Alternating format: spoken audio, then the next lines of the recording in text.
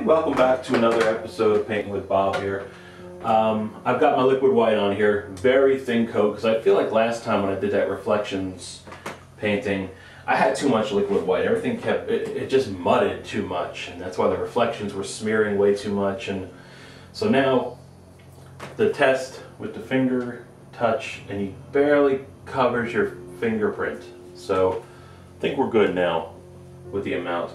Put the name of the episode at the bottom here, and I'm just going to make some little crisscross strokes. So he's coming in with some Indian yellow start. Very simple little paint that just makes you feel. But I really want to go very light. Maybe a little scene that's back in the woods and stuff. I'm such a fanatic for nature in the woods and all the trees and bushes and stuff. That's really what I like to paint. So let's do that today. Without painting the brush, maybe the least little touch of the yellow ochre. Alright, hang on a second. Just creating a really pastel kind of light sky this time. I actually like if this whole painting could be kind of light color, but I'm basically only just trying to like stain the canvas with a little bit of this.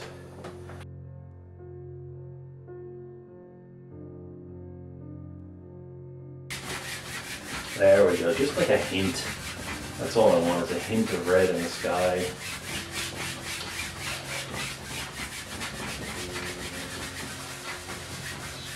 Let's rub the color in. There, a little bit more color on the brush. And a little pan like that. But this is just midnight black. There's not any excess color there. Like dark. And maybe, why not have another little cloud right about.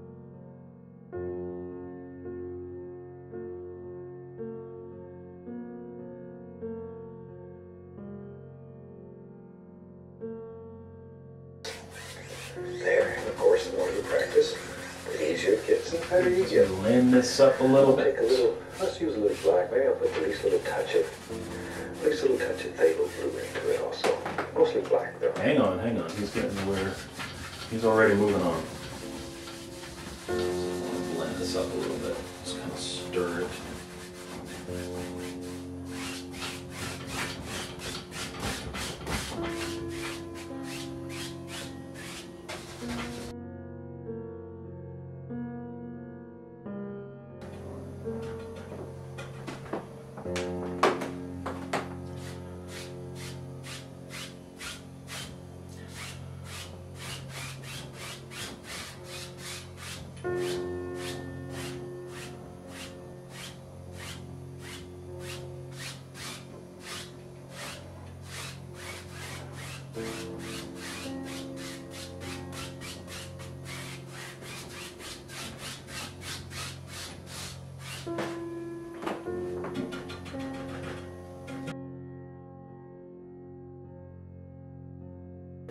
Like it.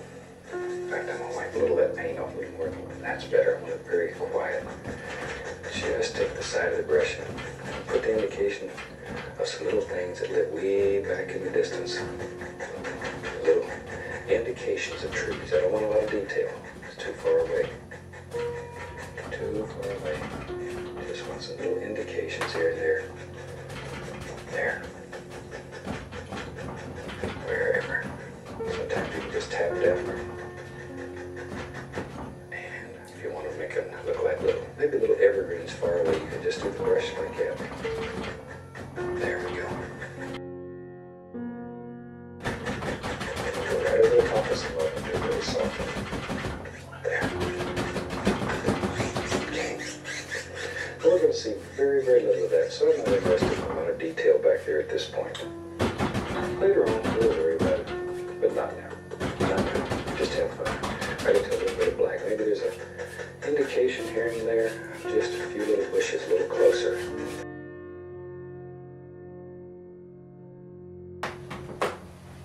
Right. See there? Now. Where should our bridge be? Let's have it right about here. You have to make your first major decision. And all you do is just touch that little roll of paint. We'll pull right off your knife. There. Maybe that's just the top rail of the bridge. And you can make any kind of bridge you want. I think today I'll just make a very simple, easy little one to do, even if you've never done a bridge. This is very easy. There. And here's the bridge's floor, or the bottom of the bridge. So it's a little thicker than the rail up there.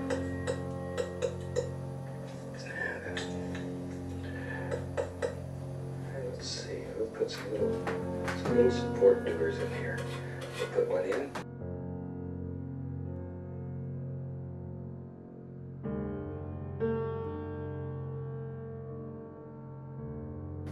Little roll of tape. And right up here on the top, the lights zinging down on top of our little bridge. So we have a little highlight right up here on top. Right there. And here and there. There and here. See, right there. Maybe a little, this is our little post. Maybe our light's coming from the left today. It's up to you. Wherever. Wherever you want your sun to be.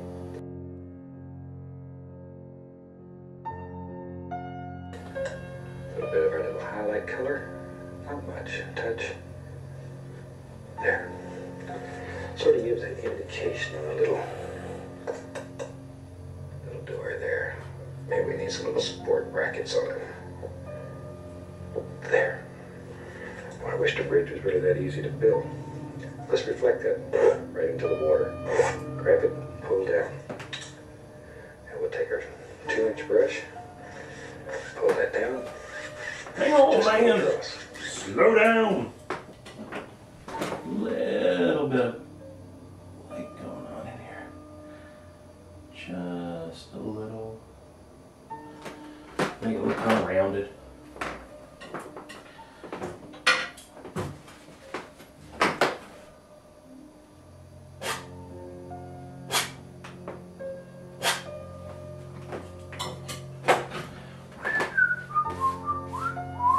Holy cow.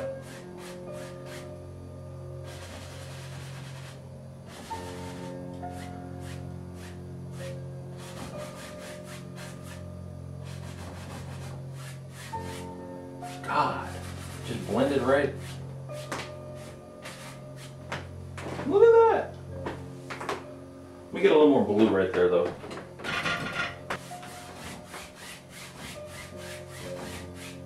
I absolutely love the phthalo green. It is like my favorite color of the whole Bob Ross set of stuff. It's just, I just love the way it looks. Mix it with a little bit of the phthalo blue and I just think it looks so nice as water. I don't know what I would do with just plain phthalo green. I don't know where I could ever use that, but it's just amazing in my opinion what it looks like as far as water goes. It's just, it pops. It's just got that Caribbean kind of look. Ah, I love it.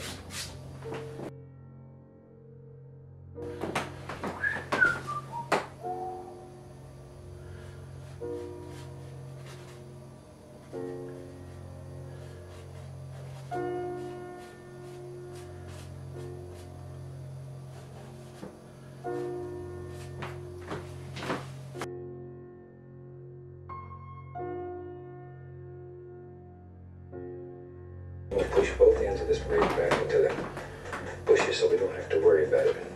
Right in there. And maybe there's a big, tall bank right here. There we go. There. Right out in the water. We take a little bit of brown and white. Just highlight a little bit here and there. Maybe I'll put a lot of bushes on there so we don't really care at this point. We don't even know. Some of this will show. A lot of it won't. And we can come back in here and drop in the indication of just all kinds of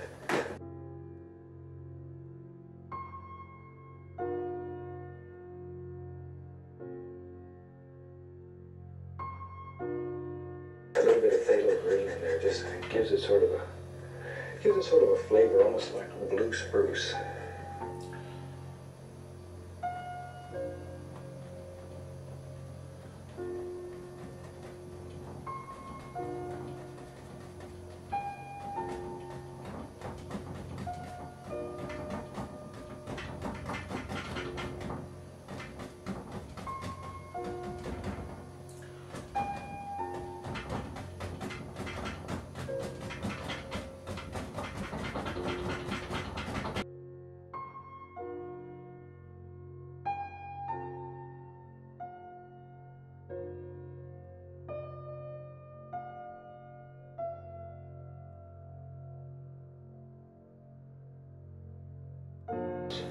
They should be wild.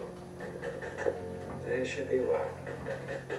But sometimes, like everything else, they need a little help. And if I can help them and give them a little head start on life, that's fantastic. It's fantastic. There we go.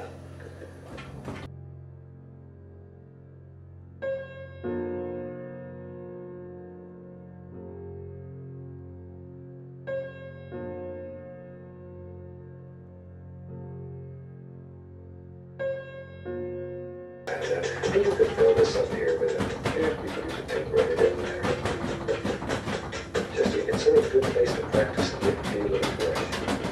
And over in here, this comes, we'll have this one come right down to the edge of the water. I know. Don't worry, you Jeez Louise.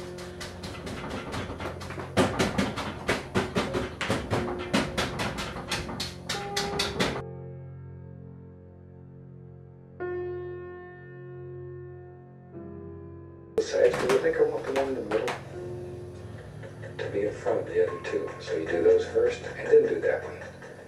And it'll give the impression that it's in the foreground. There we go. Should have known we was going to paint a whole forest today, but we did. It's all right. It's a lot of fun.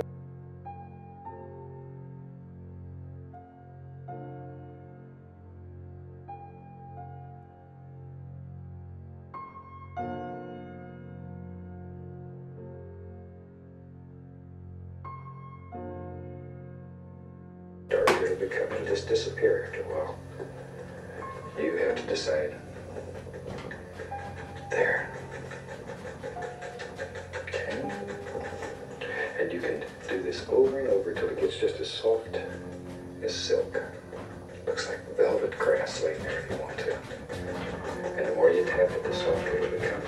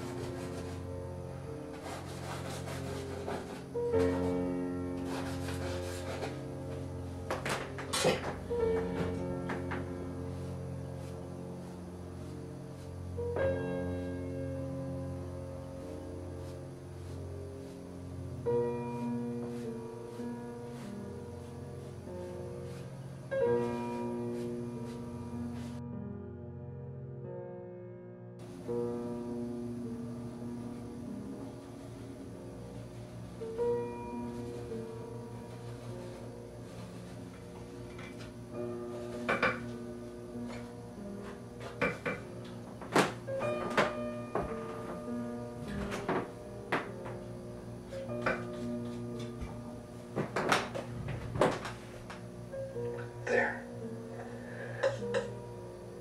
Right on out. All right. Now then, take our brush with little grassy colors and just bring some right up to the edges here. Something about like that. Feel a little more distinct.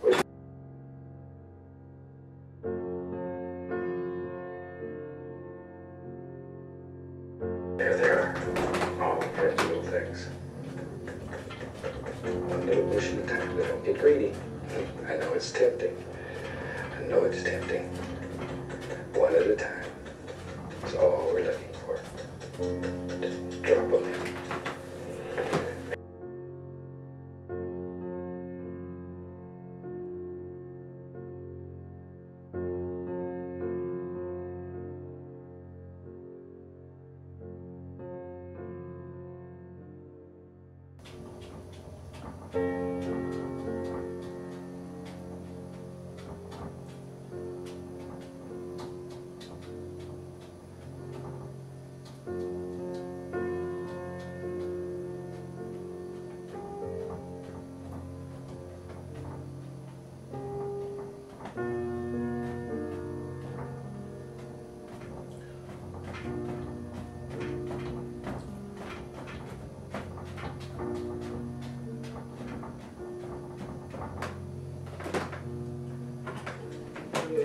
Three little bushes right there, whatever you want.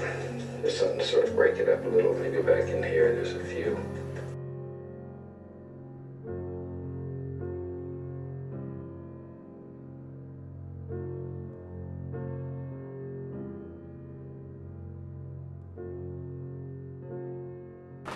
Okay, I do not hate what I have done. Get a finished shot here in a second.